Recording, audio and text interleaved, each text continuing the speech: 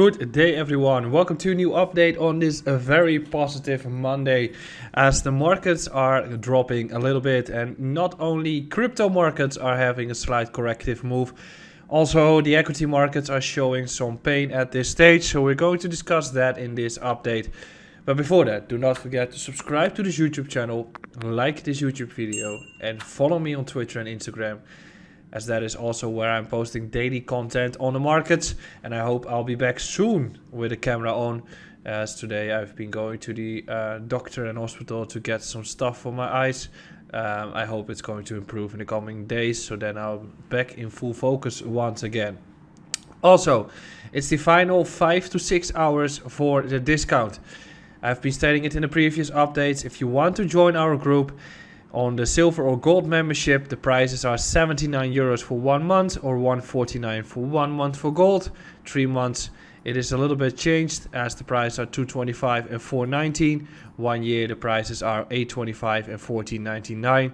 But we've got a recurring 25% discount, which is obviously great, as then you can get a cheaper price. If you go to the website and you click on the basket for gold, for instance, if you use a coupon called 82moon, I'll type it in for you, you can get a discount of €38, €37.25 for every month that you stay as a member. So the actual price for a monthly membership is €111.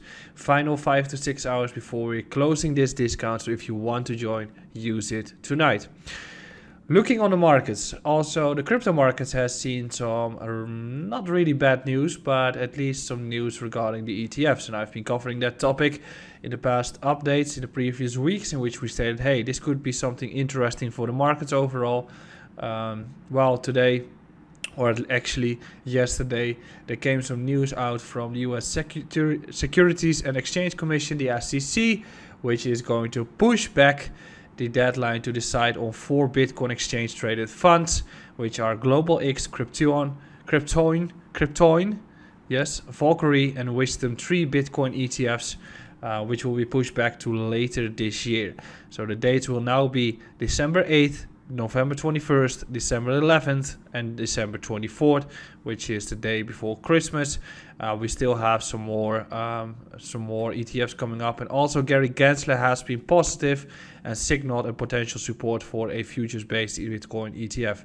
I think the most likely ETF to come around is the one with Van Eck. So we're waiting on that for this month or next month to pass by. Also, we've got some bad news in the markets overall, which is Evergrande. We can see that it's the real estate giant in China, which is already all over the markets. We could be calling it Nevergrande from here onwards instead of Evergrande, as it's moving around in a very negative way. And right now the trading was halted on Hong Kong stock today, pending on a potential deal. So it got be it's still a topic that is singing around with the markets at this point. In China, Evergrande will sell potentially a majority stake in its property management business for more than 5 billion. That's what Chinese media has stated about this one, and that would be the largest asset sale yet at the debt property developer if it goes ahead. So yeah, this is covering the markets, but also the second one that's covering the markets is the increasing numbers of the yield or in the oil prices and gas prices at this stage. And if you look back in history, and if you look back and how the prices have been covering, this was something different, an outlier in which we had the oil crisis overall. What we did see was a heavy run in 1998 to 2000 until the bubble popped on the dot-com bubble. So we saw a big heavy run up, and in 2000 this one crashed as well. What did we see since? A big run up, and then we've got the heavy crash and crisis regarding the housing market, right? Which caused some pain on the markets too. Right now, we're seeing it swim around or crawling up once again. I'm not saying that we're getting at the verge or at the edge of a potential crisis to be happening, but it is something that we have to keep covering, and it is also something that we have to keep covering regarding the yields, as those two might be a trigger how the equity markets are going to drop heavily.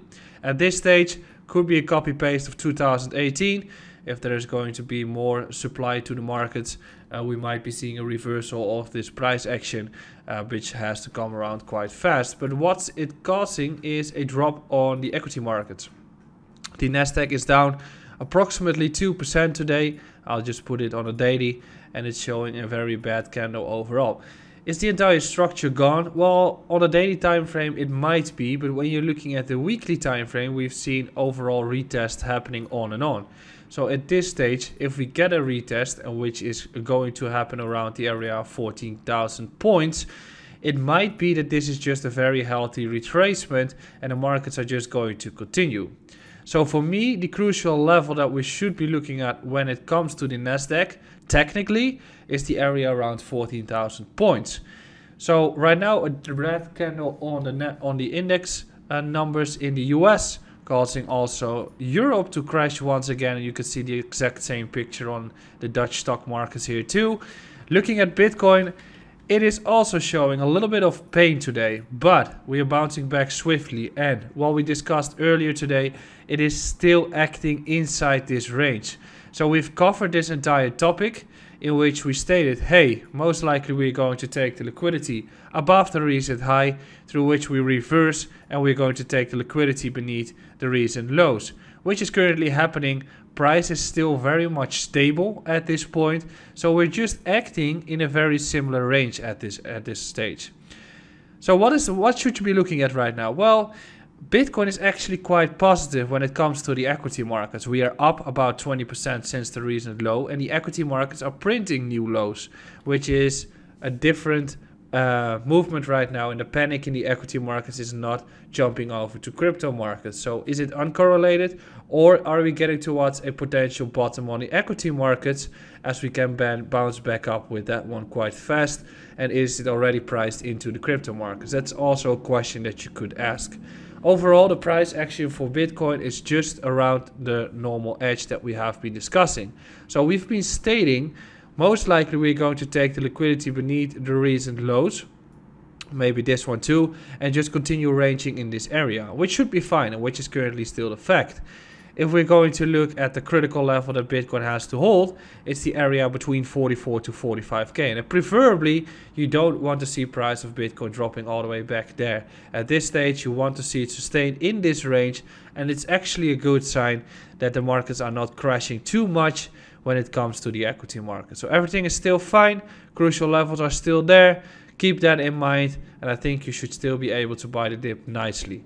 I'll see you again tomorrow. Don't forget to follow me on Twitter and Instagram. Don't forget to use the discount if you want to become a member, and have a wonderful evening.